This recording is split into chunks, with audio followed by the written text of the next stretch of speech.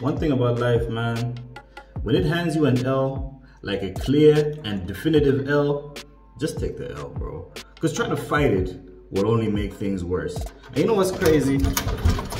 This life lesson has been taught to us for years. It's in all our cartoons. Looney Tunes, Tom and Jerry. I mean, all those times Elmer Fudd was taking L's to a rabbit and a duck. He should have known with it, you know what? Maybe this is not for me. Let me just move on to... He didn't even have to give up hunting. He just had to move on to a different rabbit or a different duck. Because these two were giving him a lot of problems. He should have just known, like, you know what? This rabbit just put me in a wig and lipstick and made me cross-dress, and I'm not into that. A rabbit did that. Let me just take the L. Let me move on. But no. Do you remember that one episode of Tom and Jerry where Tom had the girlfriend that ended up choosing the richer dude, the richer cat, and Tom just wouldn't accept it? So he made his own life a living hell, trying to keep up with that guy. Yeah, that is an example of not taking the L and making it worse. It's a beautiful and sunny day outside. I just wanted to appreciate that. You know, we've just been through a cyclone, so days like this, they feel good.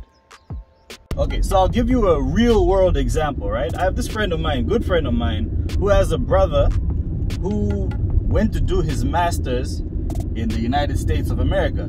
Smart brother. But it wasn't a scholarship. It was his parents paying out of pocket, right? Now, my brother here was in his second semester partying a little more than he was studying, you know?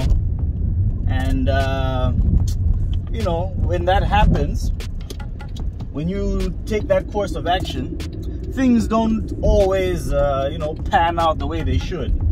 So exams roll around, and what happens? My brother took an L, but he did not accept the L. Now here's the thing, it's not like he failed outright.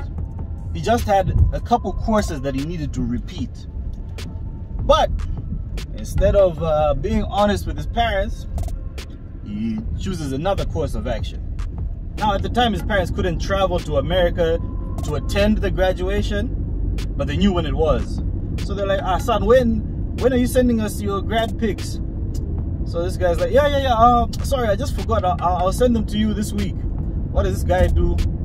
He goes and hires a photographer, hires a cap, hires a gown, and goes and takes some pictures as if he's graduated. He even has one where he's throwing the cap into the air.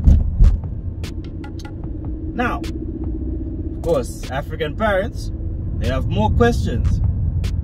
They now start asking, son, you never showed us your transcript, you never showed us your certificate. What's happening? And he's like, nah, you know those things, they're taking some time to come out, but I'll send them to you once I get them. Now, this is an American institution.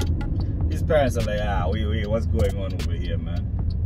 So, they go, or his dad goes to America to visit his son and to visit the institution he was at.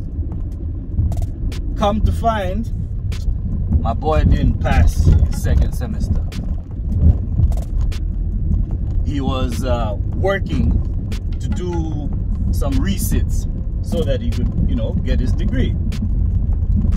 But that is a classic example of what happens when you don't accept the L. You make the L worse, because what do you think his dad did after that? You think he got any kind of reward for lying to his parents? Nah. Now what's the point of all I'm saying? What I'm saying is, when life hands you an L, just take the L. Accept it, move on, improve, make another game plan so that you don't take an L again. But when you try fight the L gonna fight back, and it's gonna win. If you guys have any questions or comments, let me know in the comments below. And remember, God loves you, and so do I. Peace.